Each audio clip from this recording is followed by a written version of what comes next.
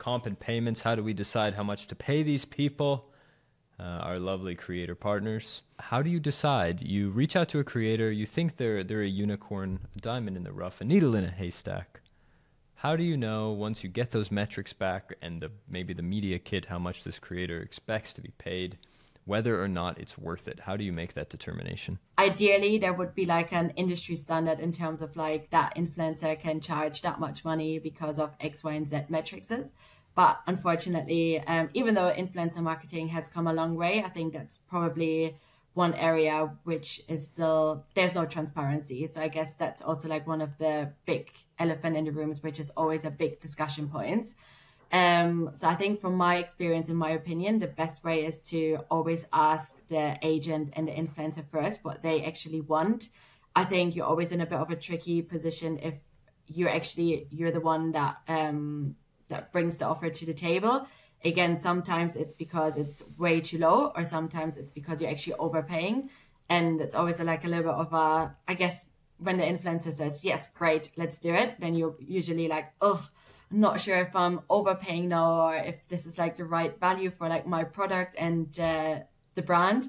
So yeah, it's a tricky one. So I guess maybe as a company, you could kind of come up with a bit of a formula or like a quick calculation that involves a couple of other metrics which are really like private and internal to and really individual to the company, to come up with a rough estimation what would work for you.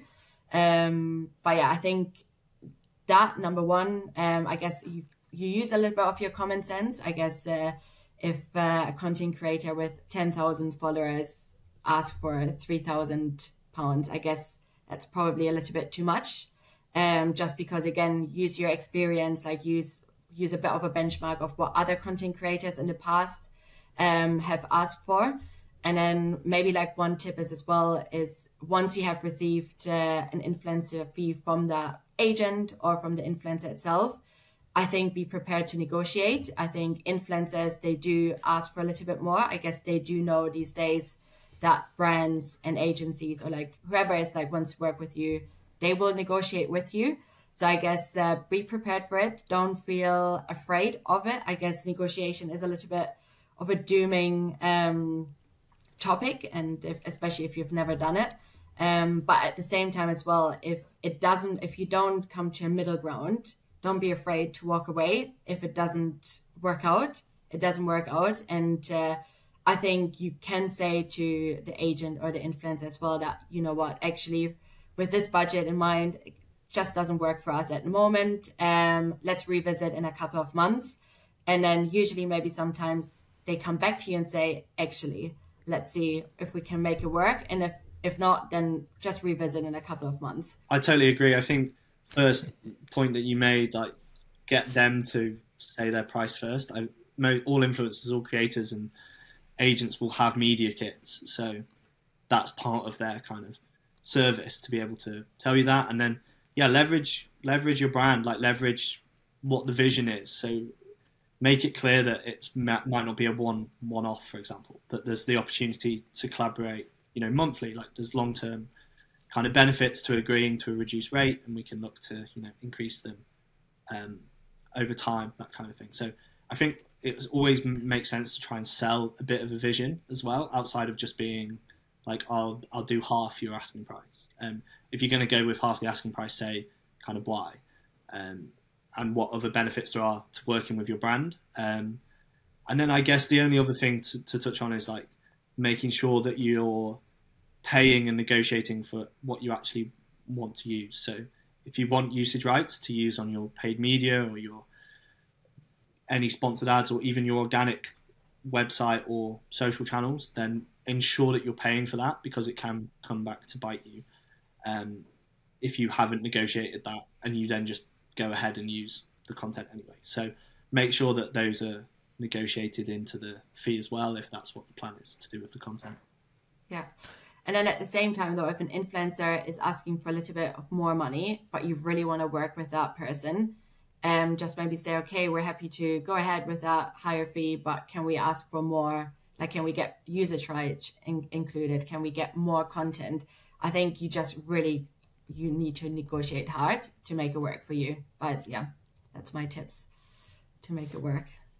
Totally, yeah. I think from what I've seen, there's so much creativity that can be built into these agreements that sometimes what we hear is, hey, we reached out to a bunch of creators, they sent us offers we disagreed with, influencer marketing doesn't work for us. And I think those people are generally not really getting creative about even understanding what exactly it is that they expect.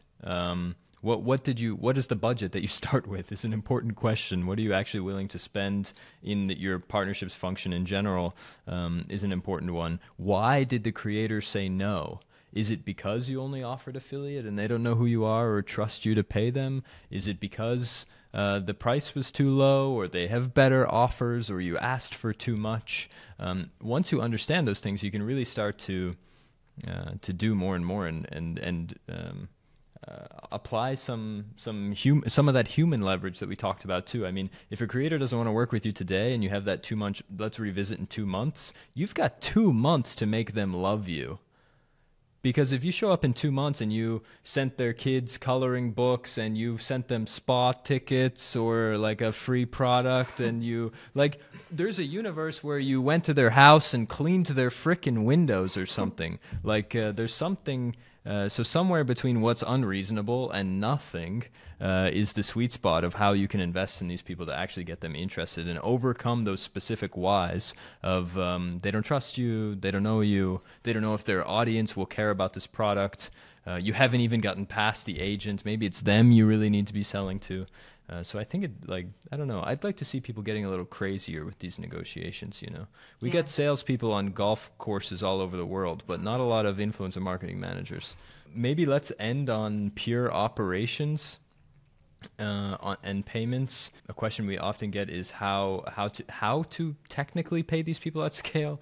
And I'll try not to plug too much, but I'd be curious if you have any pro tips and tricks for paying creators at scale, especially when you have geographical kind of everywhere status. You have to pay people out in dozens or hundreds of countries.